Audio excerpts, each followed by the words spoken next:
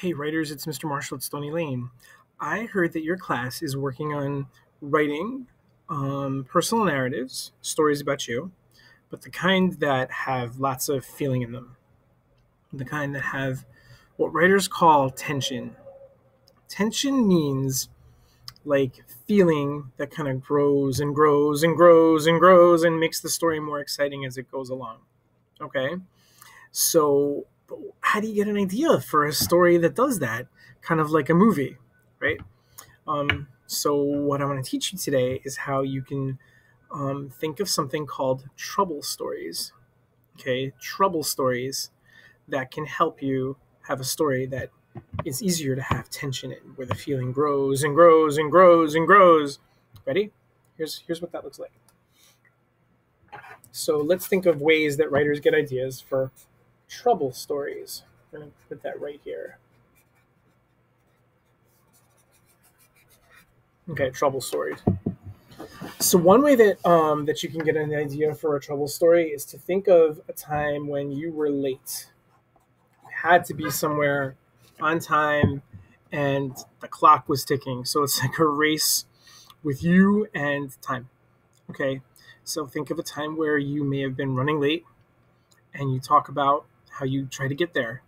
And if you tell that kind of story, you can really stretch it out and like make the clock tick as you move on. Okay, a lot of trouble there, right? All right, another way that you can think of a trouble story. This happens to me a lot when you can't find something. You're looking for something and looking and looking and looking, and you have to try and find it because you need it for some reason. Maybe you need to have it so you can get somewhere on time, but you want to try and find something that's lost. Or maybe you're lost. Okay? That's a can't find me something story. Okay? Another way that you can come up with a trouble story is when something is broken.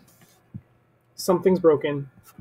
Telling a something's broken story could be like your car breaks down, or something that you need, your computer, or something else that you need just breaks, and now you've got to figure it out. Okay, that's another way to get a trouble story.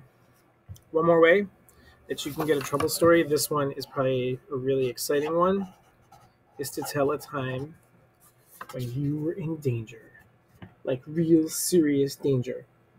Okay, and how you got out.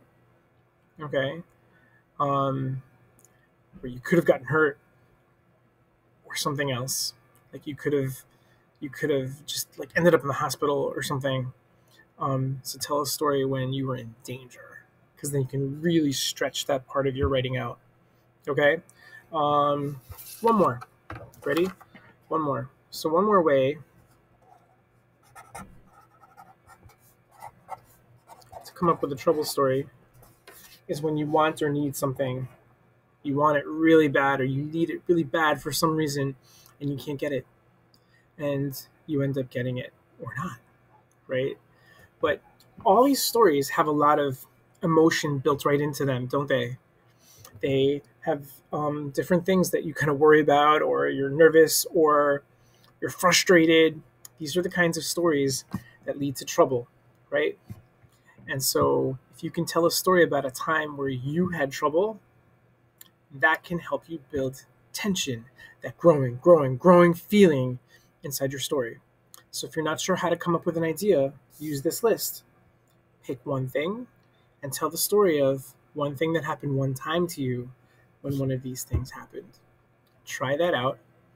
Have fun writing with tension, and I'll see you next time.